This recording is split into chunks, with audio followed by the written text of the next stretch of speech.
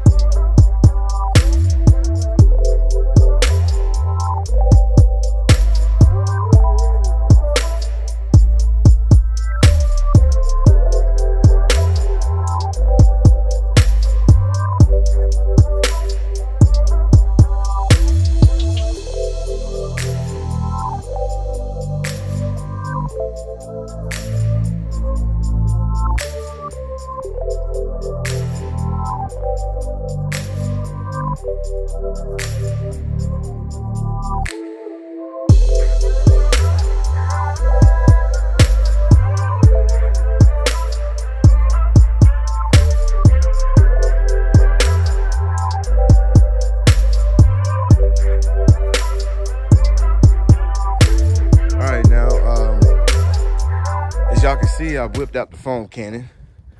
Like I said before, I don't use the foam cannon all the time. Like, I love the foam cannon. Awesome creation. Keeps the car slick, reduces scratching and marring and everything like that. But when you got a 3-gallon per minute pressure washer and you only got a 100-gallon tank and you're doing these large vehicles, you got to conserve your water. So if you use the foam cannon, of course, you're going to be using more water. But I use it in this case because I'm only going to be doing these two, and that's going to be it for me today.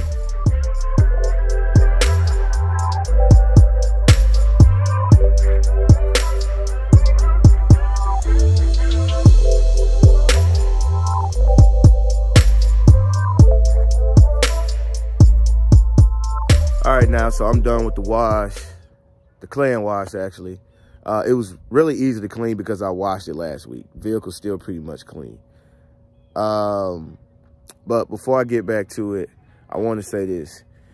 You new detailers that are starting out or that wants to start doing this, don't let the elder detailers and the more experienced detailers intimidate you. And what I mean by that is, don't let their knowledge and what they know and what they're doing make you feel like you can't do the same thing because they got more experience than you and more knowledge than you, and they charge more than you.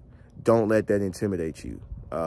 They wasn't born detailers. They didn't come out their mama's womb as detailers. They had to learn. At some point, they was just like you. They didn't know it all. They had to learn and figure it out.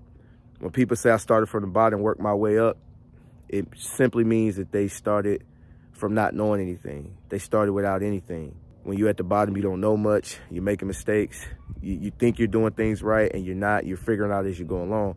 You're going to have the same experiences. But now we live in an information age where there's so much information on YouTube and on social media, and soak up as much as you can. But get out here and use that knowledge and get out here and apply it and make it work for you. Don't let them intimidate you because they're just like you. They're human. And a lot of you guys, if you notice, a lot of them that's supposed to have all this knowledge, they get complacent and they just stay stagnant and they don't move any further. And you can see a lot of them been doing it for 30 years, but they still doing it for 30 years. I've seen people pass them in 3. I've seen people pass them in 5 years. So always keep learning. Don't let these experienced elder detailers intimidate you. I'm telling you, they only know what they know. Just that simple. They still learning themselves. They don't know everything.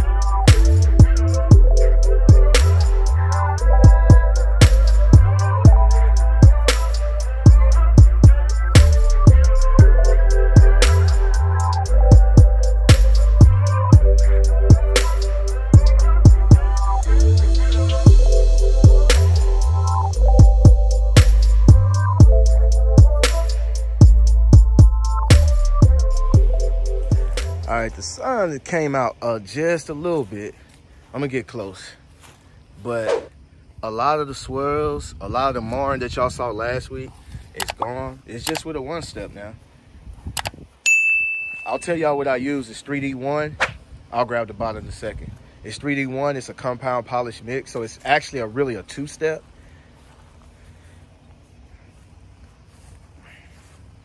But for like daily drivers, it's my go-to, because you know they're not chasing perfection. They don't care about it being perfect, because you know they're gonna run it through the car wash and all that type of stuff. It's just, you know, every now and again they just want that little pop. But here's the bottle, 3D1. Just go to Amazon somewhere. I mean, y'all know how to find stuff. Just go to, this is what it is. Y'all see it, cutting compound and finishing polish. Delivers true paint correction. Y'all try it out.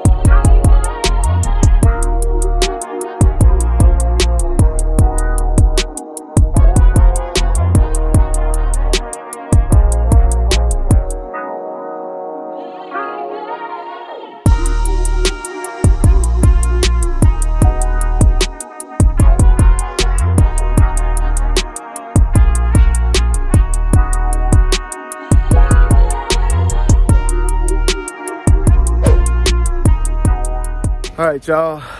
All done with the wash, clay, spray wax. And I'm about to make my way into the interior. But they was happy with the Cadillac. Turned out nice. I wish the sun was out so you can actually see the difference.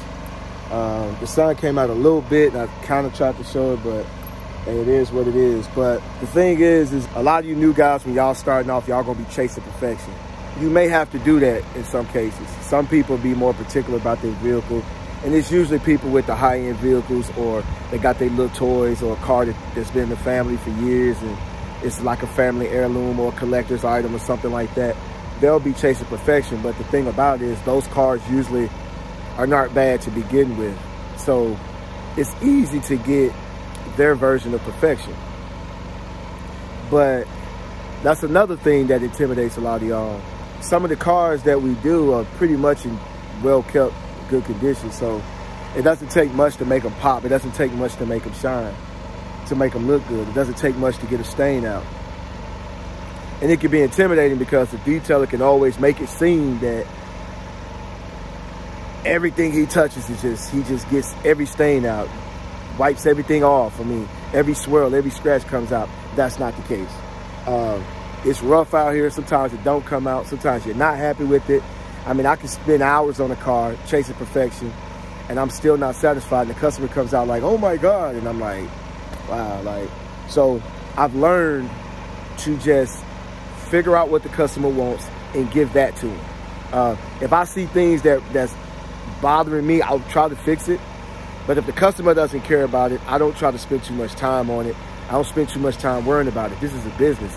You're out here to, to turn a profit as well. So you can't be out here all day chasing perfection. I've seen a lot of guys talk about it takes them this long to do a detail, it takes them that long to do that. And I'm like, that's crazy. There's no way. I remember just some guy one time was talking about on YouTube somewhere, I can't remember, this was years ago, but he talked about spending like 12 to 16 hours doing a full detail on the car. Like, he was talking about taking the tires off and all that. I'm like, no, I'm not doing that. And I don't think customers want you in their driveway taking tires off and taking the car apart to properly detail it. Keep it simple. It's all K-I-S, KISS. Keep it simple. In the military, they used to say K-I-S-S. Keep it simple, stupid. They was rough on me in the military.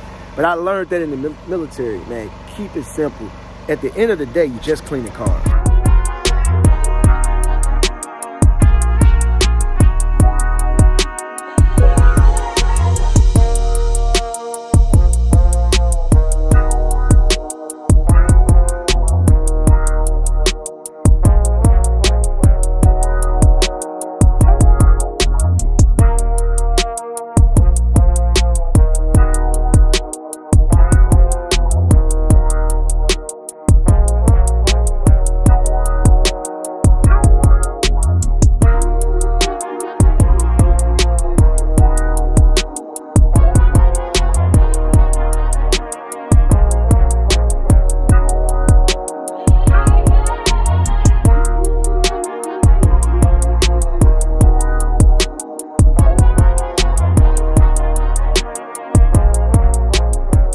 All right, now I'm all done. 2 details.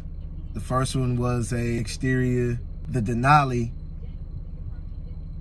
was a standard detail. Y'all actually saw that, like that red Kool-Aid stain. Well, I never try to attempt to get those out. I mean, I've been detailing for years and I've never been able to get a red drink spill out of the vehicle. It's not going anywhere. The only thing you can do is clean it the best way you can and dye it, because it's dye. It's not going anywhere. Dye is made to be permanent. So it's not, unless you want to spray some bleach or something on it. I've never been able to get them out. And I'm pretty sure the customer understands that. And I actually explained it to him before the detail. But again, like I was telling y'all, don't chase perfection all the time. It's not worth it. Chase what the customer wants. And if the customer's expectations are unrealistic, then you have to explain to them what's going on. Like, if you can get it out, if you can't get it out. But again, Don't let that intimidate you, all right? All you're doing is cleaning cars. At the end of the day, you're cleaning cars. You can call yourself a detailer, car washer, whatever you want to call yourself. But at the end of the day, you're cleaning the vehicle. It's no different than cleaning your house. Sometimes when you clean your house, a certain stain ain't coming out, all right? Some detailers will make you believe that they get everything out. They're lying to you. They're not getting everything out. So don't get discouraged. Keep pushing forward. For you guys on the fence that's thinking about doing this, go ahead and do it. Trust me, to change your life. All right? I went from charging $20 to having $500 days, $1,000 days, $2,000 days. It's possible. Y'all can do it. Till next time, shouts out to the new wave. Peace.